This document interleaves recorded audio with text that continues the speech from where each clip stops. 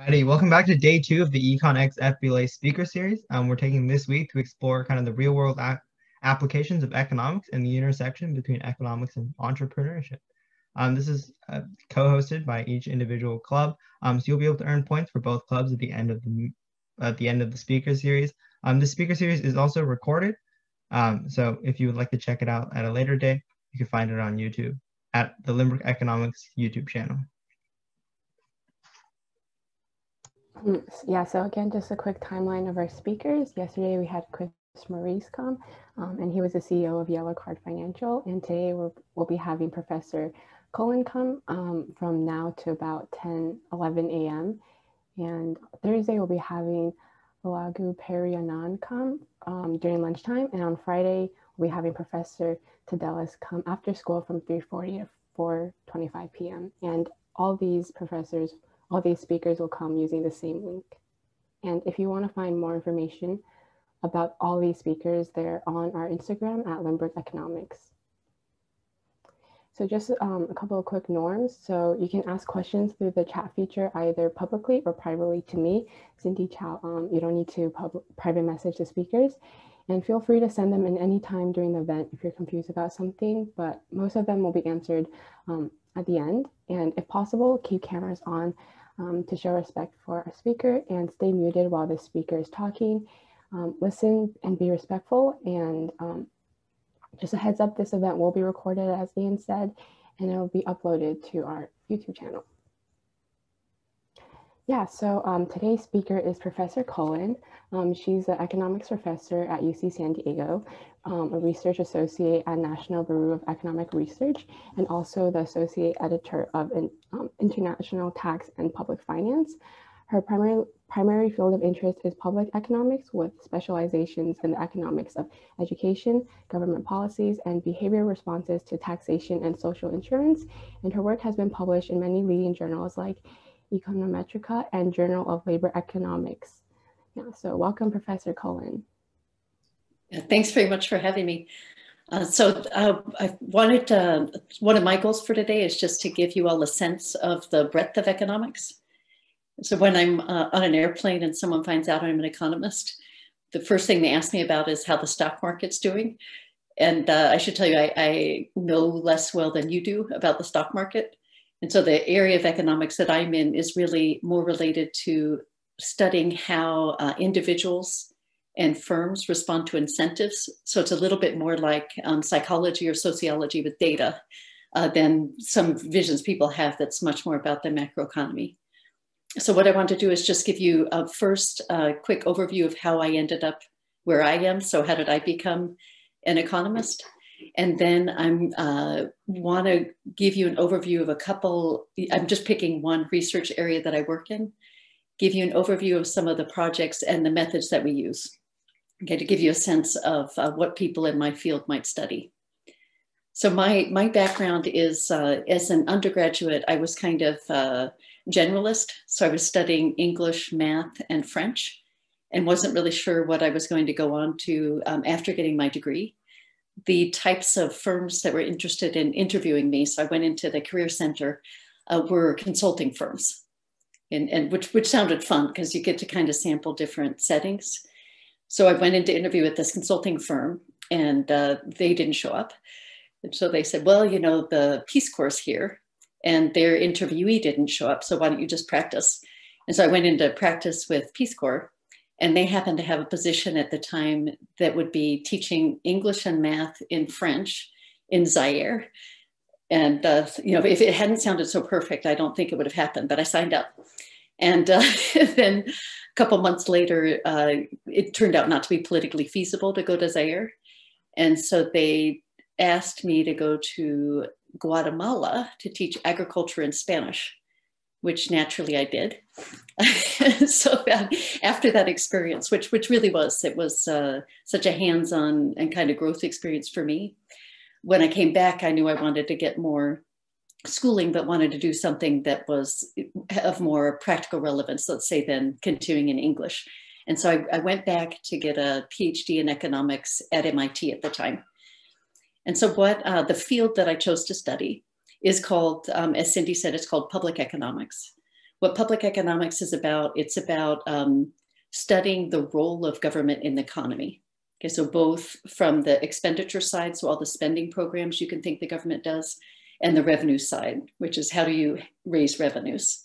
So I'm not sure how much background you have at this point in economics, but the introductory economics is usually about explaining to people how the market works and the really positive aspects of the market when all of the assumptions hold.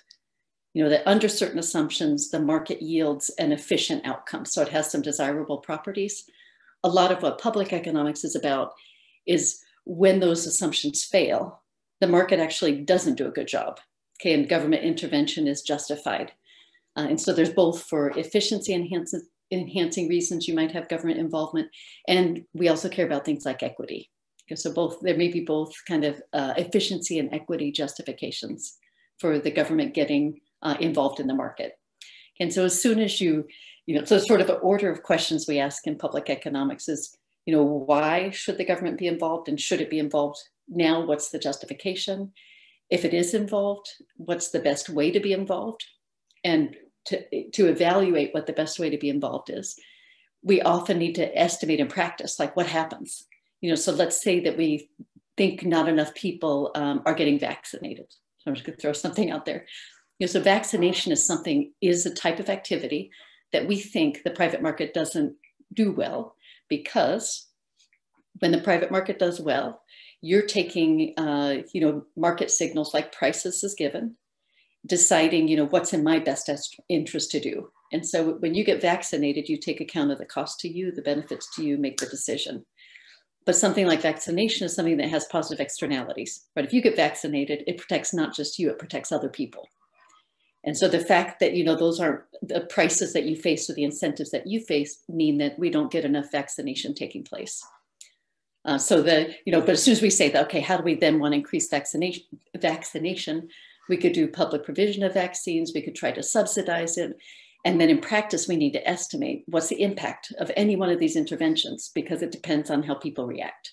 And so that's a lot of what I do, is it's, trying to literally estimate using real world data what happens. What was an impact of a policy? And often the policy has an intended consequence, and then there can be all sorts of unintended consequences. And I find the unintended consequences really interesting.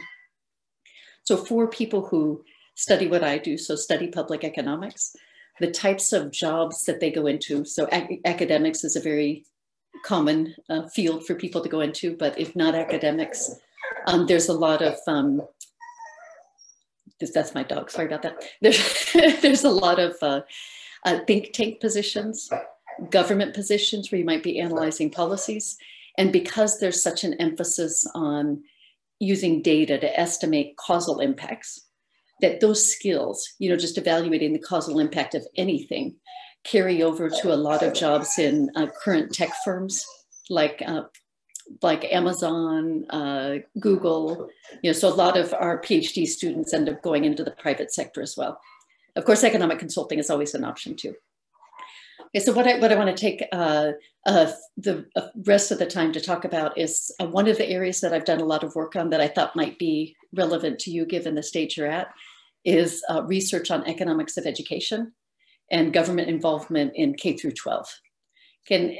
Education at that level is one of the biggest spending programs of state and local government. And so it's a huge government expenditure program. And something that's really interesting about education that's shared with health as well. Like I know a lot of you are coming at this from business angles. And so you think about firms and firms producing things. Often the production process is something that it's kind of easy to observe, right? You're working at Target, you're working in fulfillment. You've got to get a certain number of items in a certain number of boxes as fast as you can, right? You can see the production process. You can measure it really easily. Education is not like that, right? You can often see the inputs. So you can see things like class size, technology. You can see some of the outputs. So you can see, how students are achieving, how many students from a given school go on to college.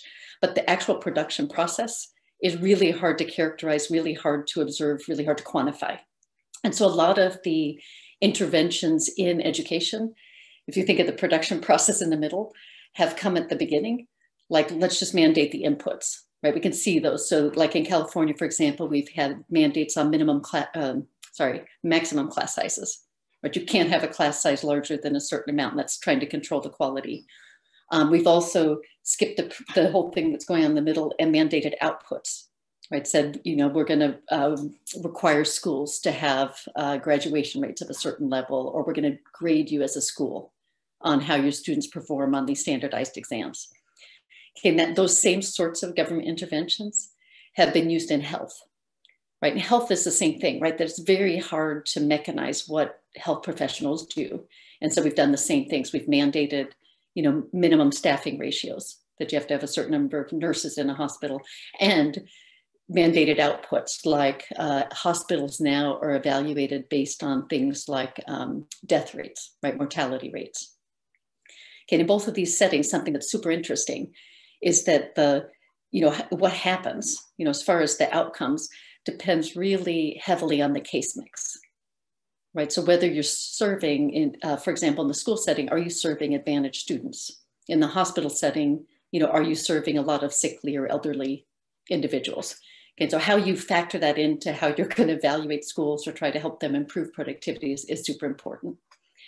And so in the education setting, there've been a lot of concerns about, you know, because this production process is hard to see, and in the public sector, the incentives for really using dollars effectively are a lot more muted.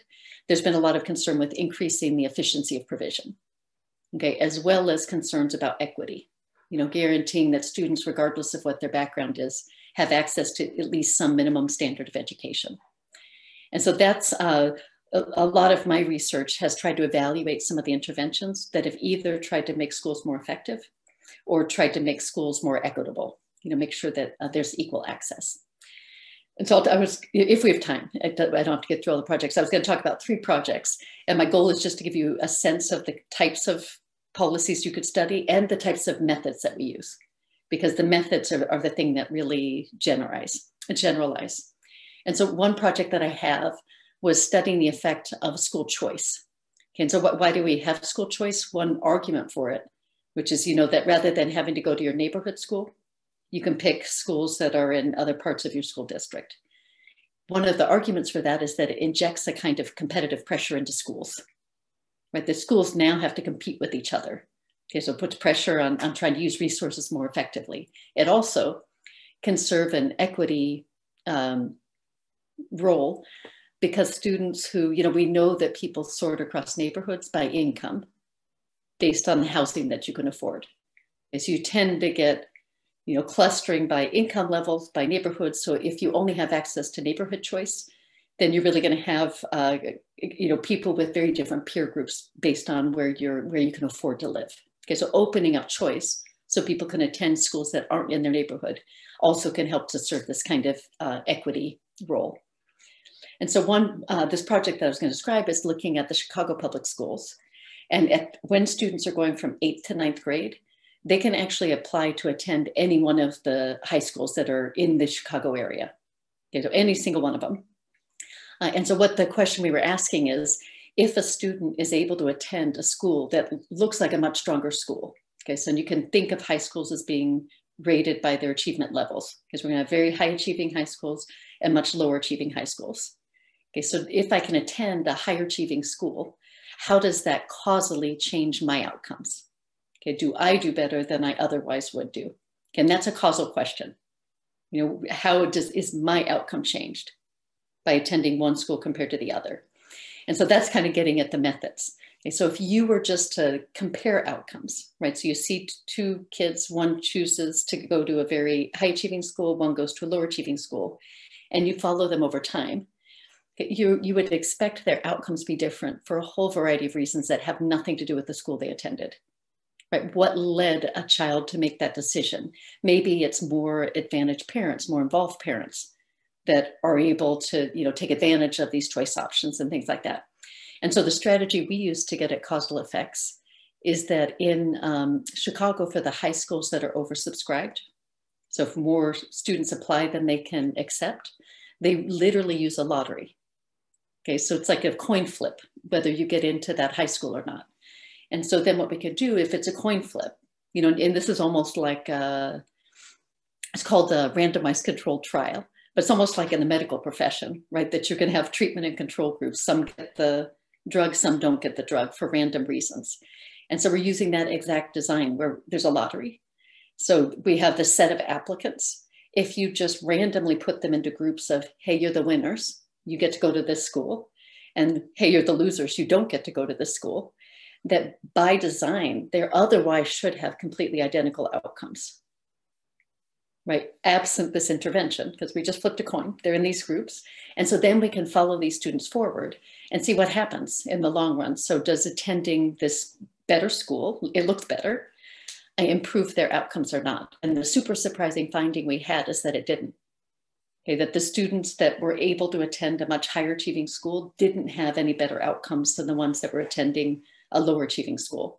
So part of what was happening, as we tried to break it down into all of these different mechanisms, is that the students who went to the lower achieving school were kind of tracked to the top classes, right? So it was sort of like, what do they call it? Big fish, small pond kind of thing.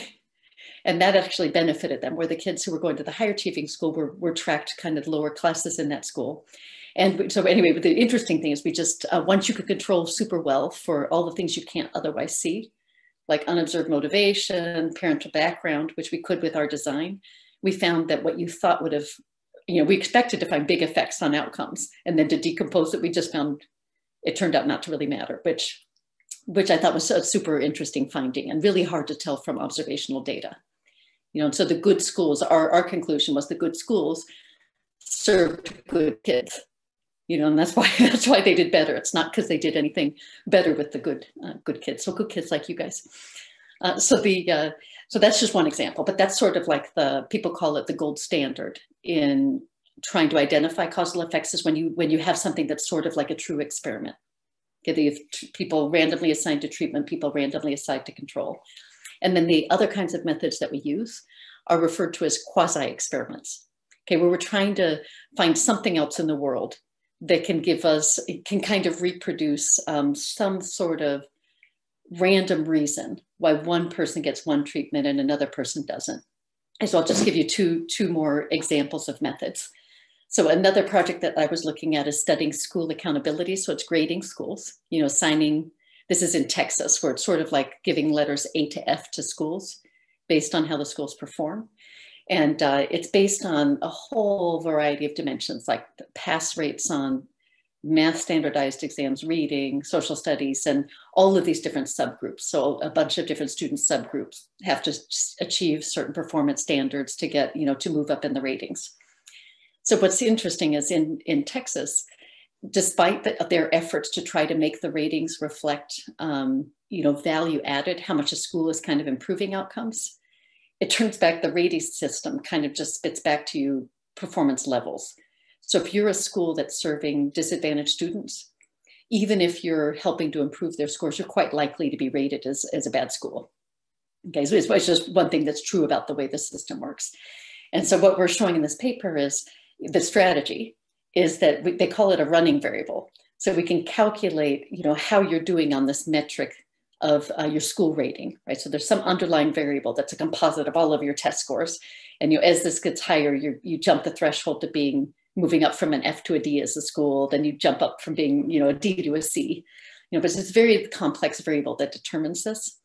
And so what we can do is you can look at schools that after all the test scores come in are just barely on the margin of being an F, let's say, or being a D, right? So they're very, very close to performing exactly the same as each other. And it's almost like a coin flip. Did the school get the D or did the school get the F? Okay, so it's this strategy is called regression discontinuity. So you basically have this nice smooth variable, which is how is this composite score evolving? But then when the score moves just a tiny bit over, epsilon above a level, you jump into being classified as a different, now you're a D school, not an F school. And so you can compare schools that are right on that boundary and look at, are outcomes systematically different? If they are, it's not because those schools are systematically different. They're epsilon different from each other. What's different is one's been called an F school, one's been called a D school. And so we've looked at that to try to study principal labor market outcomes. Okay, so we found that if you look at school principals who are leading schools that barely fail and barely get a D, barely failing, you're not any different. Your labor market outcomes are hugely different. Okay, 45% lose their jobs compared to, you know, a very small fraction of those that for lucky reasons, you know, escaped that F rating. Okay, so our argument in this paper is we can estimate like actual principal effectiveness. Okay, what we do is we use value added on test scores. Okay, so we'll see how well are you raising student test scores given, you know, how they show up at your school at the beginning of, you know, the ability they bring with them, basically. So we can show that effective principals are equally distributed across like these A through F schools. And the principals that are on the margin of getting an F versus a D are no differentially effective. Okay, but the one that's unlucky and gets this bad draw, you know, is really, really likely to have kind of bad future labor market outcomes. So the implication is this system that's not designed very well makes it very hard for disadvantaged schools to attract, you know, it just makes it even harder to staff problem. Okay, because you're asking someone who decides to lead one of these schools to take on the risk of getting this bad luck draw and losing their job. Yeah, but just another example of a totally different question, right? But in a different method we can use to get at the causal effect of what happens if you get a bad rating. Okay, the last paper that I'll mention is one that's looking at, so another major intervention within K through 12 schooling is school finance reform. And it used to be in the US that schools were primarily locally financed, so just by property taxes. And one of the concerns is that that led to very inequitable levels of per pupil resources across schools. So you have rich schools and poor schools. And so there was a movement towards school finance equalization where states got highly involved. And California was actually one of the early movers. So now in California, our property taxes is still, you might think it's still local. Okay, there's a local property tax. The money goes up to Sacramento and then comes back to schools according to a formula. Okay, so it's very centralized on the resource allocation side. So one of the interesting things with this is when the state is trying to allocate funds back to schools and be fair, is again, you want to account for the case mix, right? That not if you're serving more disadvantaged students that are more costly to educate, then you're going to need more resources to achieve the same outcomes. And same thing in a hospital setting, right? If you're serving a lot of heart attack patients compared to kids, you know, getting pediatric stuff, you're going to need more funding. And so when these funds come back, this study that I'm thinking of was done in Texas, is they take pupils or students, give them numbers. So if you're just a regular education, regular old body, you count as one. If you have special needs, you know, that you can think of, you might be learning disabled, maybe even more severe disabilities, you might count as 2 students all the way up to, you know, maybe 10 students if you really have a severe disability. Okay, so there's a weighted pupil count that then in Texas, the state says, okay, I'm going to guarantee you, let's say it's $2,500 per weighted pupil. Okay, so I'm kind of weighting up by your case mix, right? That even more costly to educate case mix. Okay, so Texas had that kind of system. And there was a major reform that really had nothing to do with special education, which is the special, you know, the number of kids who are in these special needs programs. And the goal was, actually, it's probably not important for you to know the goal, but the interesting thing, so this is another strategy that we use to get at causal effects, is people wanted to know, does that weighting formula, you know, the fact that we say, okay, I'm going to give you extra money, you know, through this counting, does it inflate special education programs? Okay, are students being labeled as special needs because they generate money, not because, you know, that's in the best interest of the kids? And you can think of it the same thing in the hospital setting, is hospitals might play around with classification of someone who comes in, right? I might upgrade someone's medical status because it's going to generate more money from me, right? Or I might provide more treatments than I otherwise would because of the reimbursement rules. Okay, so the same concern with special ed in Texas was, are we inflating special ed populations by the way we're providing funds? Okay, it's very hard to tell without some sort of variation.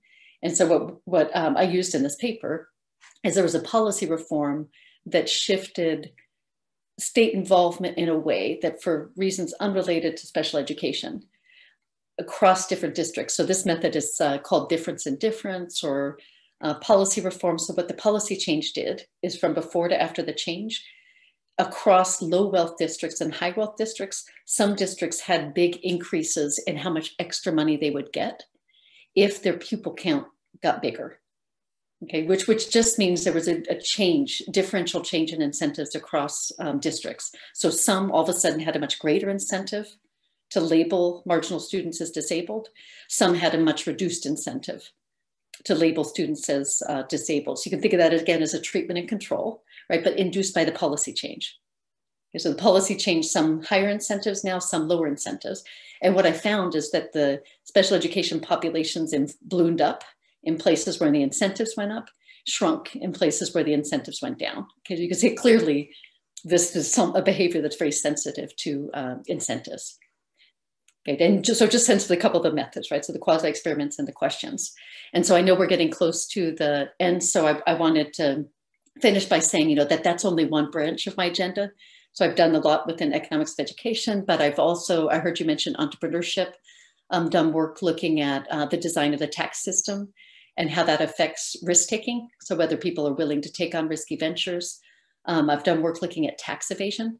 Okay, where a lot of the way tax evasion is modeled standardly in economics is as a financial gamble. It's like any financial crime, is I trade off the gains, you know, versus the possible losses if I get caught. I've also done work studying design of unemployment insurance programs, where one of the key issues is if the public sector steps in and provides more income kind of to make up to your lost wages, right? So I'm gonna give you unemployment insurance benefits that is gonna crowd out things you might have done to protect yourself, like savings or spousal labor supply, kid labor supply. And to the extent that those interact with each other, it affects how big the public program should be. So anyway, it's the thing I like about public economics, and I like about economics, is it's very, it's like a science in the methods. It's a very formal in how we think about the questions, the methods that we use, but very broad in terms of the types of issues that you can study. All right, thank you so much, Professor Cullen. It was great to hear. So now we're going to move into our question portion. So the first question we have is, do you have any advice for people who are really unsure of what they want to pursue in the future? How did you know you wanted to change your major to study economics instead of what you started off with? So that is a really hard one. To be honest, I read a book that was called Working. This was back in, you know, from the 1980s, but it was like a 1,000-page book that when you read it, every section was someone describing, this is what my life, you know, this is what I actually do in my job. And so it was like just clarifying, this is what this job is like. I don't really think there's, you know, there's a lot of aptitude, like work aptitude tests that you can take. I don't know if you've seen any of these where you can, so I think it depends on who you are. For me, I'm less of a real specialized person and more like a jack of all trades, which made it even harder kind of to know what to do. And so I did take those aptitude tests, and they'll tell you, okay, this is kind of the combination of skills that you'll be, you know, jobs that have these combinations of skills, you'll be more likely to be happy with. And then you can start researching these occupation directories. So it's called like ONET, I think. But those kinds of resources, I think, can be really valuable where you're just trying to self-assess, like, what do I like? What am I good at? And then, you know, other people have done the cross-matching between your skill assessment and the types of jobs that would suit you. But to be honest, I think it's really hard to pre-plan things like a career path. And most everyone I know, including, you know, I more commonly now work with undergraduates and graduate students, is a lot of it's happenstance, sort of like, you know, my path through Peace Corps, that as life kind of hits you with opportunities, or you're in a major, you know, and there's a lot of breadth within any major anyway. You know, so say you're within a psychology major, what you'll find is you don't like 80% of the classes. And then you start finding that there's that 20% that starts to intrigue you. And those are the, you know, so I guess I would say follow the things that you find interesting, because those are the ones that are going to have longevity for you, you know, and that you want to continue to be an expert. I remember someone telling me who's a water chemist now. He started chemistry and was like, oh, I hate it. This isn't working for me. And then got into water chemistry, like one class. It was like, ooh, I like this. You know, so my feeling is probably there's a lot of overlap across fields in where your interests lie. And there's no real way to find that except through experimentation, but there's very few choices you can make that are going to close down doors. So within chemistry, found water, he might have found water within a conservation class or something else. I mean, so I don't think you can plan too strongly, but I do recommend these kind of job-related skill assessments or occupation-related skill assessments. Thank you. So the next question is a short one. It's, what are your views on stimulus? So this is getting a little outside of my expertise, as I said at the beginning. So there's, it's interesting because public economics, the field I'm in, early on, like, so back, before like the last 30 years, I would say, had a lot of macroeconomics involved, and people were studying things like how do we stimulate the economy, monetary policy was related. And then it moved out of my field. Okay, so macroeconomics was really dealing with these issues, and only recently has it come back in where people are trying to estimate, here's the impact of the stimulus payments, here's how much extra dollars we got out of it. And so I think there's, I'll tell you what I think, but you should know that this is not an area that I'm an expert in. Okay, so what I think based on the things that I've read is that stimulus can be super effective if it's well targeted. Right, so there's a lot of studies showing that. So there's, I don't know if these words you've heard yet, like marginal and inframarginal. So inframarginal is things that you do that just don't change anything. Okay, so inframarginal is giving money to people who were going to spend the same amount they're spending anyway, right? So a lot of the goal is to try to boost spending. Okay, so, but if you can target the dollars to people who, when you give them money, are going to spend a lot of it, that's where you're going to get the bigger bang for the buck. And so that's what I've seen is people evaluating different types of stimulus payments, and in some cases finding very little benefits from the stimulus, but because it's not very well targeted. Okay, but if you target it to people who have a high, so it's called marginal propensity to consume, then it can be quite effective at stimulating the economy. So I don't know if that got at all at the types of issue the person who posed that had in mind. All right, the next question is, who is one person that you look up to the most? As an economist? This person didn't say, but I'm guessing. Okay, okay, I'll go. So probably so it's actually someone who I'm still currently a colleague with, is Roger Gordon. So he's among the fathers of public economics. And one of the things that I really admire about him is he's motivated by real world puzzles. And so he's partly taken, he's an applied theorist and has modeled, optimal tax systems. How should tax systems be designed? And the theory was, classic theory comes from developed country contexts. And then he's done a lot of traveling in China and India. So lots of different countries where he's just like, this doesn't make any sense. And you'd see things, and you'd see developed country institutions coming in and saying, this is what you should do, like including things like the value added tax, which is a VAT, that this is a self-enforcing tax, so all the developing countries should be taking this tax on. And so what people have shown is that in these contexts where you have a lot less state capacity, that things that should work in a certain way just don't work in a certain way. And so he's really taken the public economics theory and adapted it to try to, take account of the real world kind of political and enforcement constraints that come about in developing country context. So I admire him for his motivation by real world puzzles. So I'll see something, he's like, this doesn't make sense. I want to figure out, puzzle on this and come up with what should happen in this circumstance. And then he's, both a theorist who then takes his findings to the governments. So he's been quite influential in the policies that different countries have implemented.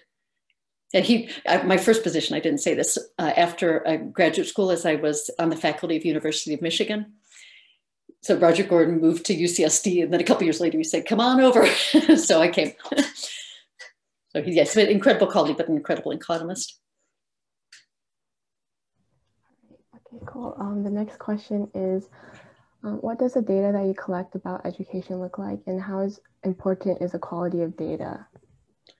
So quality of data is hugely important, and that's actually one of the big recent changes in economics is the access to really rich micro data sets.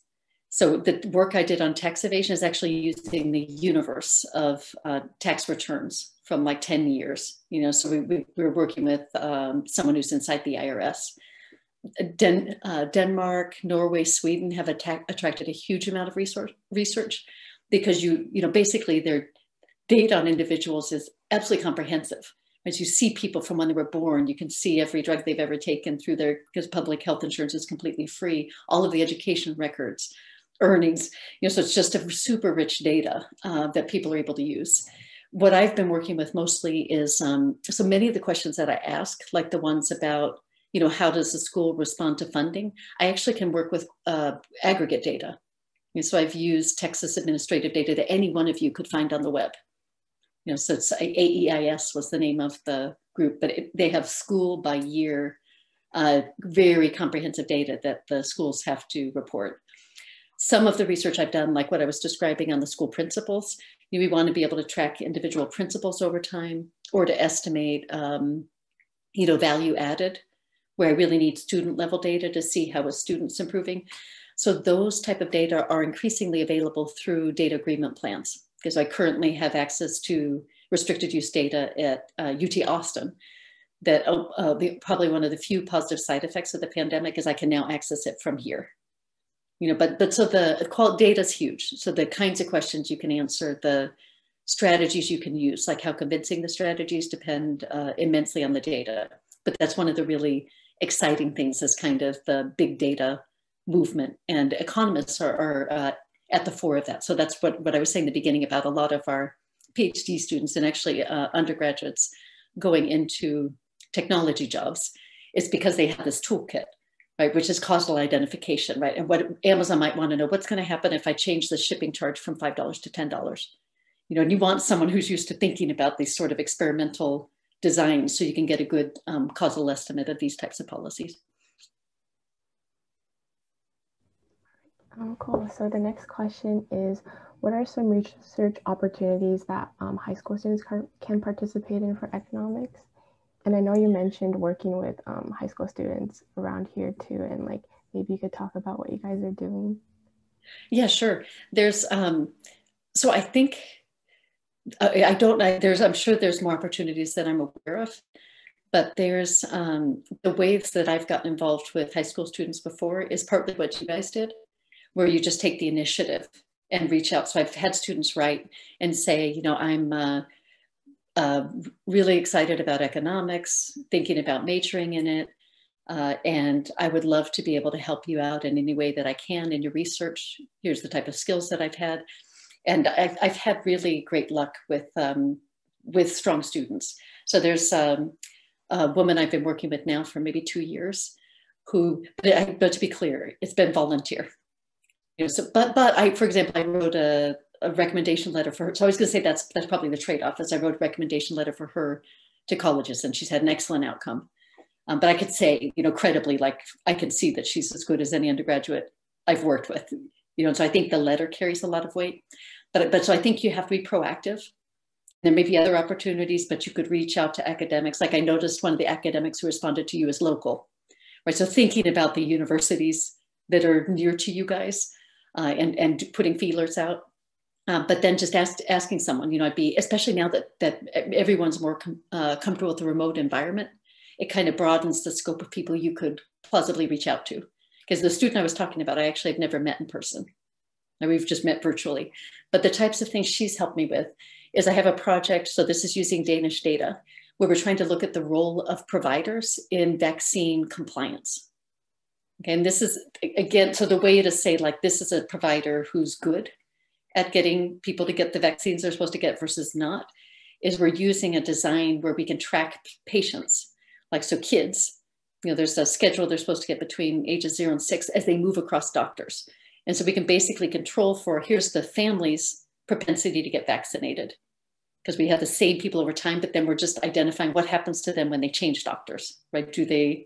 Are they then more compliant or less compliant? So it's kind of a design where we can separate patient proclivities from provider proclivities.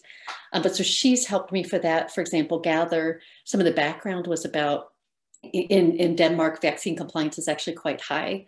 And there's one vaccine that's problematic, which is HPV. You guys might be aware, it's a relatively new vaccine. And in Denmark, there was a media event. So one of these kind of documentaries about side effects that led, they had 80% take up, it dropped to 40%. So we can show that these higher propensity or low, actually we have the bad apple doctors. The bad apple doctors are the ones whose patients just plummeted after that media event. So their patients were much less likely to get the HPV. But so she was helping us research, how does Denmark fit into other countries?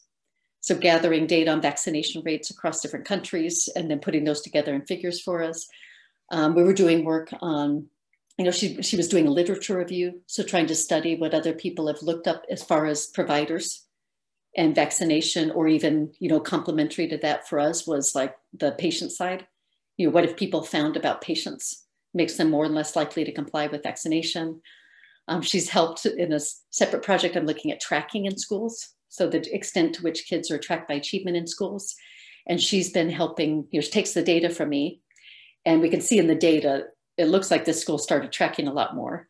And then she'll go to their websites and try to identify policy documents. So we can say, this shows up in their policy documents in this way. And so I'd say she's used data. So she's done empirical analysis, literature reviews, and data gathering and policy document gathering. But I would say the most effective thing to do is to reach out, think about what your interests are. So something that turns me off, like if someone reaches out to me and says, I'm really interested in marketing and I'd love to help you through research. Like to me, that shows they don't know what I do. Not that it's, but it doesn't matter. Then you just won't get a response. So you get a response from people who your reach out is appropriate, but you would want to look at the person's profile and have a reason why you think you might be a match where your interests are. And then I think you're much more likely to get a response. Okay, thank you. I think that wraps up the question. We have another question, but do you have time? Yeah, I'm happy to stay. Sure. All right. So as a follow-up, someone asked, what skills do you look for in students in research, like EVA with R or SAS? Can you say those again? Like EVA as far as which programs they're comfortable with? Mm-hmm, yeah,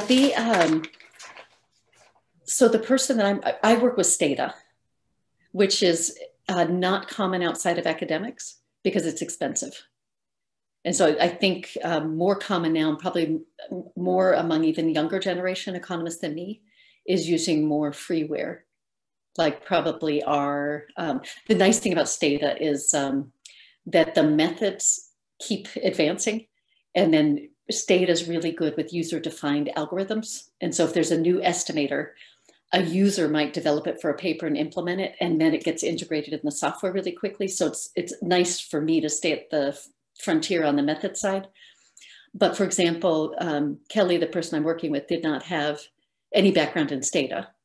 I paid for STATA for her and then pointed her to some tutorials and gave her some of my programs, and then we just walked through it. So I was happy to, I would say what I look for is, I guess, really important that the person is careful, documents what they do really well, and a willingness to learn, where if for example, if I said to her, try do this tutorial in STATA, that she actually did it, and tried to learn it and wanted to learn it. So I'd say more important to me is, she also sent along her CV, or I think you guys call resume, which showed, I could see, okay, she's someone who's, skilled, she's sharp, she's going to be able, but then she and I met through Zoom, and I could just tell talking to her that she was open and willing to work on things. So I would say it's more like a willingness and ability than specific skills. And some people, like if they might say, oh, this project's in, but I was going to say, if you know R, I just think yes, they have their program specific languages, but if you understand how to program in anything, you can program in anything else. And so I would express a willingness to learn different languages. And then I don't think the specific skills will matter. But it could be true that some professors are like, this is happening in this front. And if you don't already know how to do it, I wouldn't consider you. But I personally would assume if someone can program in R, I could teach them in a day how to do the same thing in STATA. All right, thank you so much.